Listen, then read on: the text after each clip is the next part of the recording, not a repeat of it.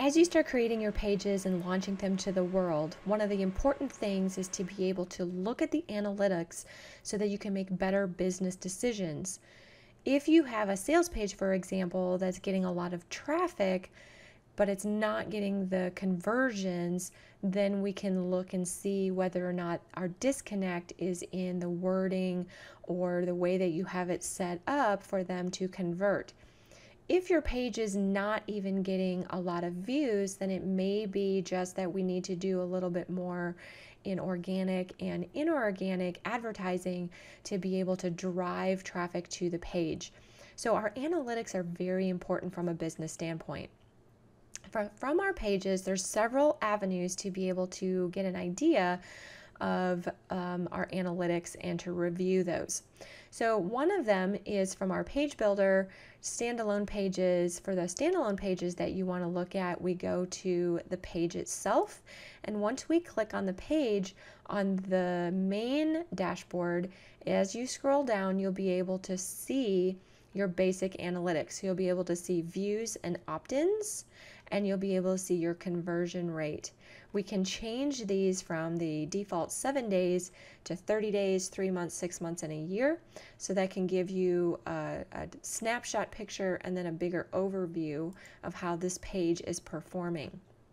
The other way that we can look at for this page is we can actually go over into our website analytics. And from here, we click on the page views analytics. And this will give us an overview of the top performing pages, total page views, offers, and then it breaks it down by date from views, unique views. Now there's a difference between views and unique views, because unique is a unique IP address, whereas views, you can have one person who refreshes their page, looks at another page, and then comes back to it. So the views can be a bit deceiving, whereas unique views will give you the unique IP addresses on how many people have looked at your page. So that's some pretty important information. You can also export this information into a spreadsheet if you wanted to. Now the cool thing is that we can select specific landing pages and add that here, and you can choose up to 5 landing pages for your report. So this is a really great analytics. Now obviously this is my practice site or my sample site, so we don't have any data here to really look at, but it gives you the general idea of how to look at your analytics. Now this as well, we can go up here to the last 30 days. We can do the last 7 days, month, 3 months, 6 month, year. You can actually do custom settings where you set the date range, and then that applies, and then it'll bring that up for that particular time frame. So that is how we look at our page views from a standalone page. Now from our pipeline pages, however, we can actually go into our marketing and then click on the pipeline that you want to look at, and then up here in the corner is the view stats.